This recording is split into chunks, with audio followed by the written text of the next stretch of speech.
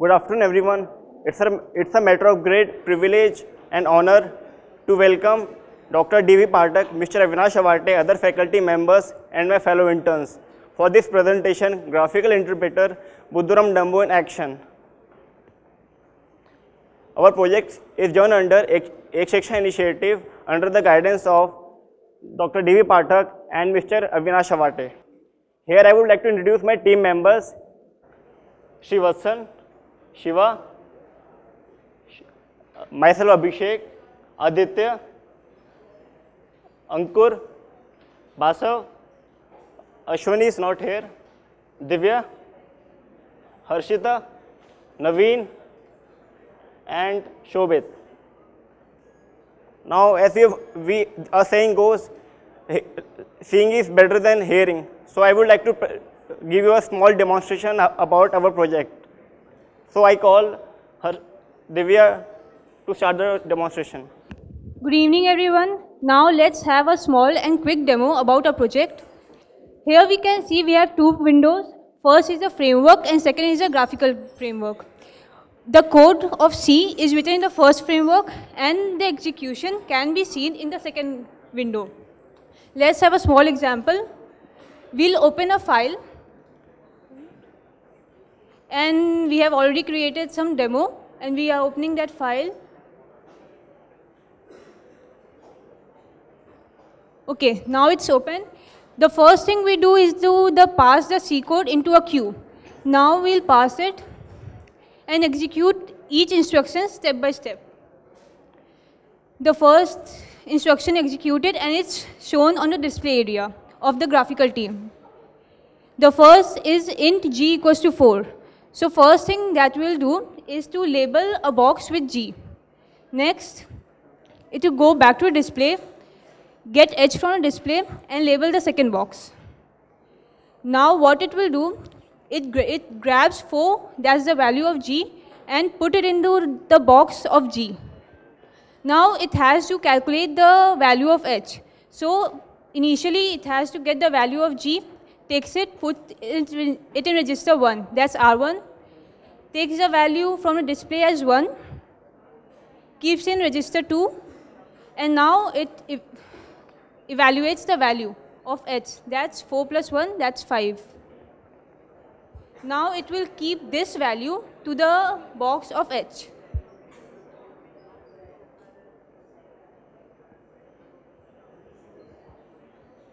Now the second instruction will be passed. That's float f is equals to h into 0.3. So f will be labeled. Now it has to be calculated. So for initially take the value of h 5 from the box to the register 1. Then again come back, take the value 0.3 from the display, put it to register 2 and again evaluate the value of f. So now this 1.5 will be placed in the box of f.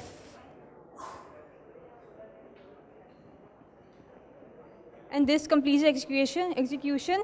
Now the details of each framework and all the modules will be given. I'll call Srivatsan to give the details. Good evening, everyone. This project is intended as a learning tool. That is, it is meant to teach students programming. This is not for students who have who are in colleges. This is intended for students who are first being introduced to programming. So like 11th and 10th standard students. So these students, when they start learning programming, they're usually just taught the rules. Even in my school, they started off with this is the C language. These are the literals. These are the strings. These are variables. These are the rules you have to follow. And that is what they told me. That is how they taught programming at school. And this is an initiative by Ek Shiksha to change the way that happens. For a programmer to be good, I mean, anybody can learn rules and by repeated practice they can become very good programmers. But do you really want to enjoy the subject? Do you want to know how it actually happens in a computer? Only when you learn that first, you will get an interest in that. You will get an interest in learning computer architecture, in improving the ways it is happening. So with that in mind, we started this project. The objective of this project is the graphical explanation of a memory architecture. That is what we are representing by those boxes, their memory locations. to explain the back end of programming. That is, to show the accumulator, to show the registers, and how addition and subtraction happens. And it is also intended as a learning tool. That is, this is just a first step. With added functionality, this can be a standalone learning tool. The scope of this project, that is, so far what we have implemented is initialization, arithmetic operation, and typecasting support. We've also had some work done on loop and control structures, and we'll go on to the, those are yet to be implemented. We'll move on to the features of this project. First is the modularity. When we first came here, when we first started this project, none of us, we all knew theoretically what modularity was. But only when we started implementing this project, we understood it completely. That is, any part of this project can be replaced by some other part without affecting other parts. So for this, we have a modular code, the framework separately, the parser separately, the graphics separately. So, and because of this modularity, we believe that we'll be able to provide support for any other programming language, say Pascal or Basic, and probably not Java, but I think that is also possible. And we have a panelized framework, and we have a partial interpreter that interprets single lines and gives you an intermediate code that will be executed by the graphics. And our graphics platform is of course supported across different platforms, Linux, Windows, and Android. The project basically has 4 main modules. The framework, which has been implemented in Java Swing for desktop applications. The parser, which is a hard-coded parser, that is, it has a certain number of files that we have created for this purpose. And there is a GVM which generates the intermediate code, that is, it takes the intermediate code and executes the graphics. The graphics part has been implemented using Blender and libgdx. The choice of Blender and libgdx is because of the cross-platform support. This is the activity flow diagram of this project. I would like Abhishek to explain it. So here you can see the activity flow diagram. Here the user, when switch on the application, it has 2 options, whether to take the input from a file or to use it or to type the instructions manually. When the user takes the file and when the file gets opened, all the data gets shown in the view panel, and after that, that data is passed to the intermediate, to the parser. When the user presses execute button, that data is passed to the parser, and then it starts getting executed, and it generates intermediate code. And when the intermediate code gets generated, it is then passed in a queue, and that queue dequeues it whenever the framework people starts clicking it. And it is 2 options, whether to go step by step or all at once. When the user wants to go for all at once or step by step, he or she can see the output. And again the user has 2 options, whether to go for the next instruction or to terminate the application. Now I want to call Srivasan to explain something about framework.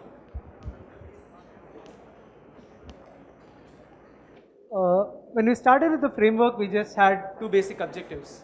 First one was to handle the user interaction. That is how the user is going to interact with the system. And the second one was to, integrate the different components of the system. For this first objective, we just went with something that will be familiar to school students. So we went with your basic window application with its menu bar, and we also had panelized structures that could be resized accordingly. And we also have a text editor that can get user input or open an existing file. And obviously, as with any text editor, we have the basic editing operations, cut, copy, paste, undo, redo, etc. And this framework is not just for the project that you have done now. That is, it provides room for further improvement. That is, we have provided a separate panel which can then display the variables that are currently in use, the variables that have been initialized that have values. So these are the framework. This is the framework that you saw earlier. We have the menu bar, the text editor, and the other panels which can be resized as needed. So this was how the first part of our objective was met. And the second part, integration, we handled differently. What we did was, before passing it to the parser that we have is a single statement parser. It will take a single C statement as a string and give you will generate a set of intermediate commands for it. So before we have to set it, I mean, people have different coding styles, right? Even people from different schools, different colleges, they have different ways of writing code. So what we do is, when we get code, we just pass it and make it into single C statements, which are then given to the parser.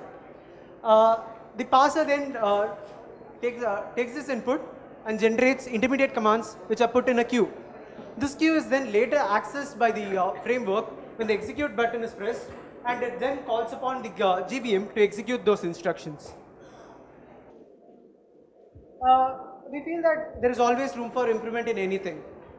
In any user interface, there's always the option of a better look and feel. And as I said earlier, we hope that we can display the value of variables after each step, display the program counters for, if we happen to implement assembly languages, that will be very useful, displaying the program counter. And we would also like to provide the option of downloading a code directly from the internet. That is, you see a code, that is some web page, there is some code, and we would like to provide the option of downloading it directly. Next, we'll move on to the parser. The parser we have right now is a hard-coded parser that it simulates the behavior of an actual parser. The actual parser is still under construction. We hope to be able to complete it soon. And this parser, it has a set of 30 to 40 files for which each of its line is known, and it generates the intermediate commands. These intermediate commands are then put in a queue, which will later be taken and executed by the framework. And the parser we have now, we'd like to add, these functionalities have not been implemented as of yet. Array implementation, user-defined functions, pointer implementation, file handling, and handling user input directly. I would like to call upon Shobhat to explain the intermediate code language and how it's being implemented. So, as you have been familiar with how our framework passes the commands in the queue, and then it has got an execute button to execute the commands in the GVM, okay, right? So, you must be wondering like how the source code is being converted and how the graphics is interpreting those source code.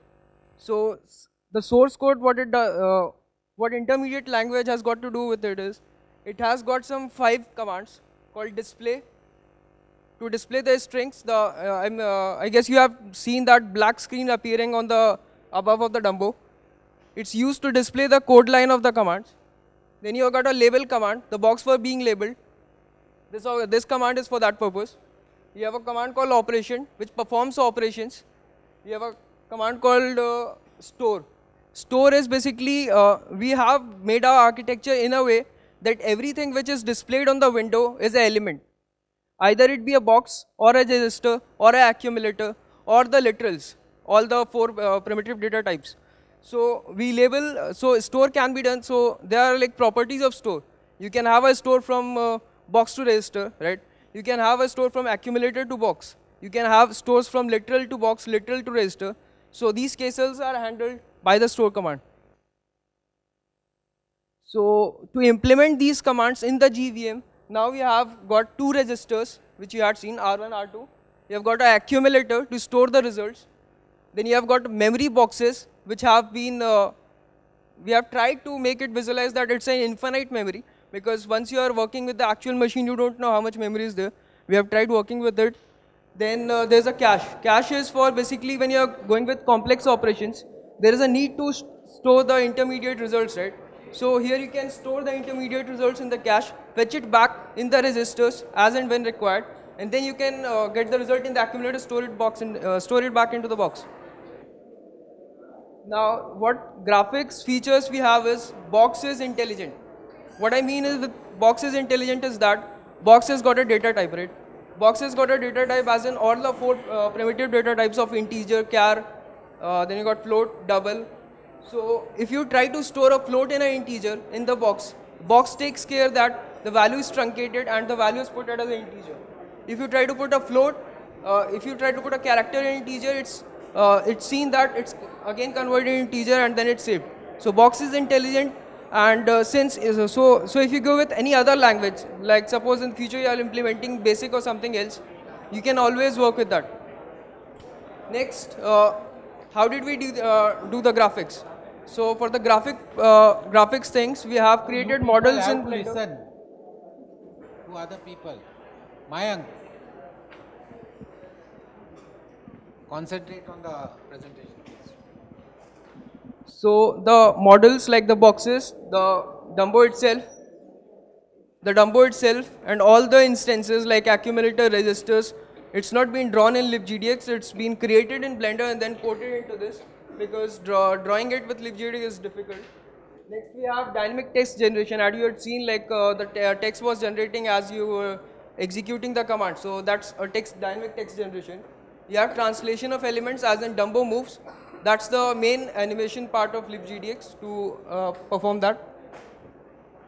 For the future thing, we are thinking that implementation of infinite memory for the present thing is, it's just an image, it's an illusion that you're getting an infinite memory. In future what we think is, when you have a large program and suppose 30 boxes are filled, Dumbo moves forward, the field should come as the things have been replicated again. So that's a point. Then we have a stack implementation. Cache, we have not implemented cache as in right now graphically. So there can be an improvement on that. Cache can be listed there and then the values can be put into the cache once there is a complex expression. Then we are thinking of, because pointers are subject to be most tough for anyone when you are learning a C language, pointers are supposed to be most confusing.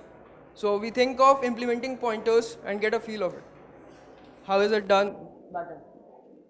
The challenges faced while doing the graphics, while doing all this project was, as emphasized by our mentor, the intermediate code language was the heart of our system. Once we defined that, every module was independent and could work accordingly with that. Dynamic text generation was definitely a challenge. We had, now the thing was, our thing has to be supported on every platform. It has to be supported on Linux, Windows, Android. The Android thing is also working. So that was a challenge. Integrating all the modules, we had 4 modules. Different people were working on different modules. So there was a challenge that you have to integrate once you are coming up with the full project. Then there is a cross-platform support integrated with that. I'd like to call Abhishek again to give you a conclusion. So the conclusion is that you have such a great project and this will help students to know how actually the memory internals are used on the backside of the computer and how actually the stack and memory is implemented. Whenever you run a programming language, how the programming language gets executed on the backside, and when is stack used, how is arithmetic operation takes place, all these can be seen through our graphics in our project. And the second one is, it has a modularity. We have 4 modules, so each module is independent of each other. So whenever you change one module, it doesn't affect the other module, so which means it is effective. And so it is effective, you can advance one module and you can integrate with the other one. The third one is that as it is a long-term vision program, so whenever you want to change program, so the students of the young generation will have the knowledge about the back end, not only about the front end. So they will have more knowledge that how actually the program is getting executed on the back side, and so they will have better knowledge, so they can perform better programming. Now I would like to give you some demo how actually the graphics are being implemented. So I would like to call Divyashri to give a demo about it. Now this is the second demo. Here we are basically showing the typecasting, that's an intelligent box thing. The first execution it gets is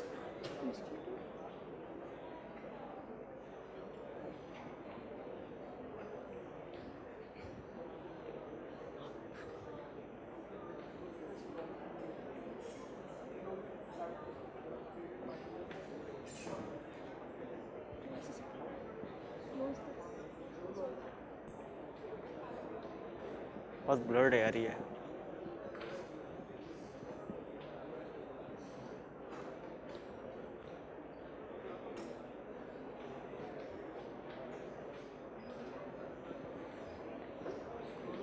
Scroll it up. Move it up. okay. Here we get the first instruction, int ab equals to 5. Again it will do the same thing, that's it will label the box with ab and give it the value of 5.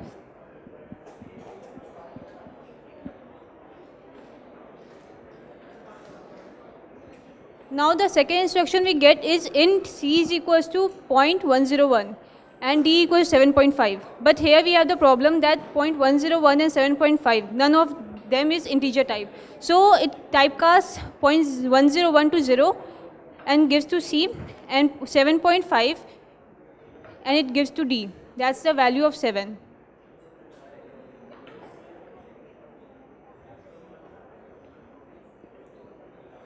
Now the third line executes, its float Fi is equals to 90 and Gi equals to 8.8. So it labels Fi, gives the value of 90.0, that's the float type, to Fi, and then again labels Gi and gives the value of 8.8, that's also the float type. Then the fourth execution instruction executed, char sd equals to h. Now as it's a character type, it will automatically send h to the sd box. Now second we get char h equals to 45. Now it will convert 45 from its ASCII value to minus and give it to h. The next instruction, float y is equals to 5.890. It will take the value of 4.89, that's float, 0 is neglected. Then int f is equals to hi. Now any integer type can't accept the single quote hi. So it gives to f any garbage value, that's not the actual value. So here it gives any garbage value. Then it gets char ghi. Now again ghi is not a character type. So what it does, that it just extracts the last character from the string and then it gives to the box. Each one of those, okay, which was simply, I think, labeling integer a semicolon, how a box gets labeled, and I think it was a is equal to 5 and y is equal to a plus 2. Okay. So box gets a value, value is picked up, operation is done and shown. Two demonstrations which were liked by, I think, his first computer class, okay, and each one of them took 2 weeks to build, okay, by a graphics designer. Okay. That time itself I had told him it is not correct, you should have a dynamic thing where a user types anything, it should show it graphically. Okay. Now the secret is I did not float this for the last couple of years. Okay.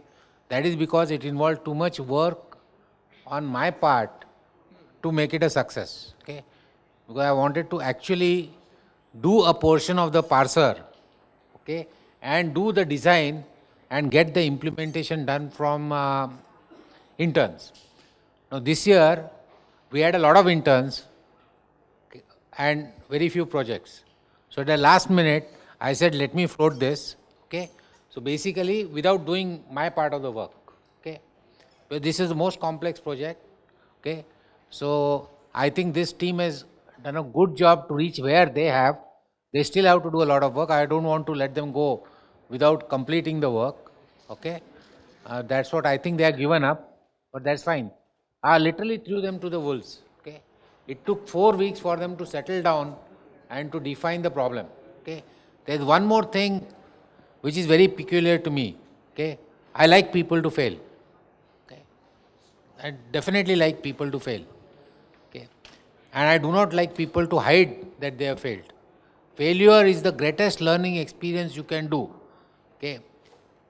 The smart people learn from other people's mistakes also. So it's not necessary that you fail. You watch others fail and learn, that is the best policy, but sometimes you can also fail. So anyway, I think you have done a reasonable job, but complete all the things that you are supposed to do.